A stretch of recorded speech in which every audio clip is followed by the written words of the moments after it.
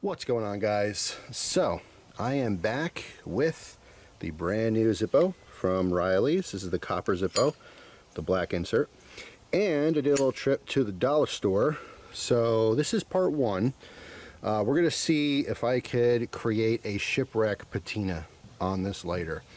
So I know some of you guys are gonna be like, you should just keep it polished.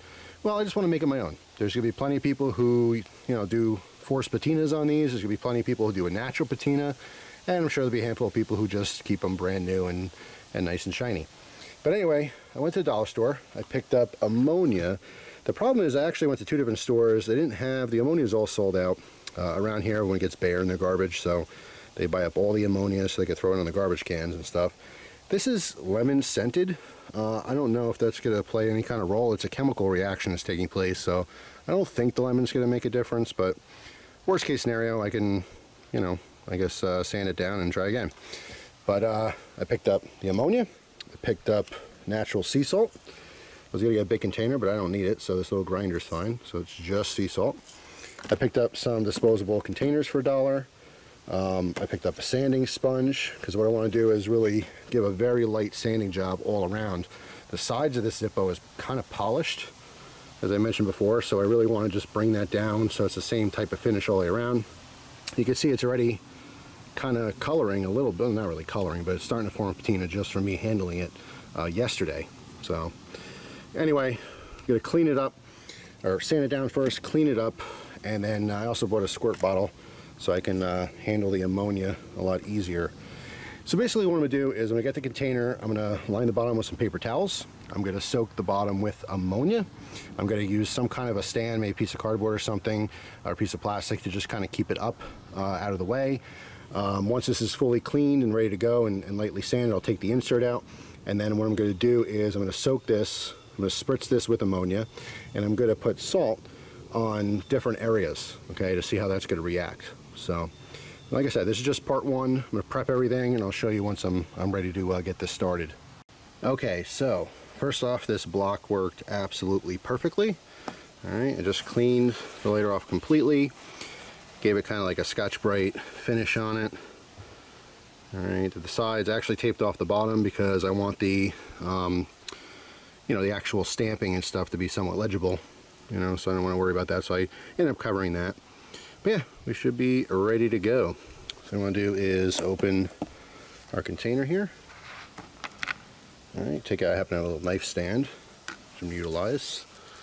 Alright, so first thing I want to do is take our ammonia, put in the bottle, and I put paper towels down in this container. So I want to soak them. Come on.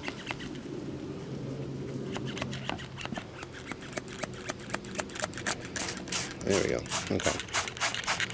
So completely soaking these paper towels again in the ammonia. Oh, jeez. Oh, I just caught a whiff of that. All right, hang on. Gotta get some fresh air after that. Whew. God, wind took it. All right, let me blow this. Let me do this off to the side here. I definitely don't want to breathe this stuff in.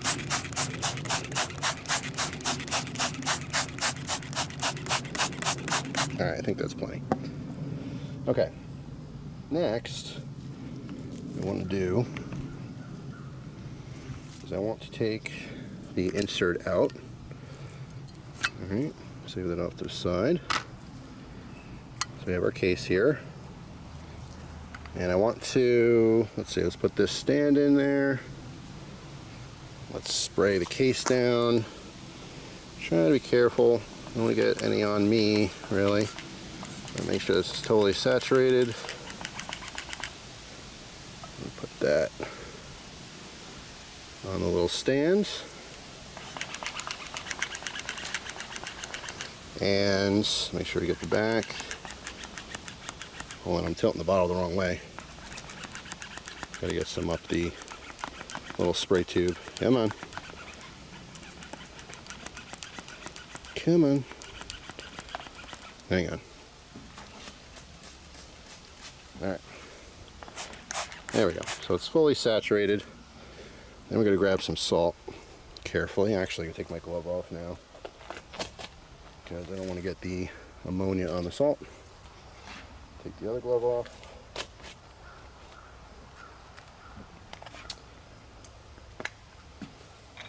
Alright, I'm going to grind on some salts. Right now it's kind of, I don't know if I want to try for like a pattern. And you know what, let me grind some in my hand. I'll try to throw it right kind of in the middle here. I get a big pinch. Try to concentrate it in one spot. It's kind of up towards the left there. Let's see. Alright, and maybe down on the bottom right. Yeah, I guess that's good enough. So I'm going to leave that like that, and we're going to put the top on. Get the insert out of the way. And this is going to sit here. I'm going to let this sit for 24 hours. Alright, so the idea here is that the fumes from the ammonia, make sure there's a seal, cheap dollar store Tupperware thing, make sure this thing actually seals.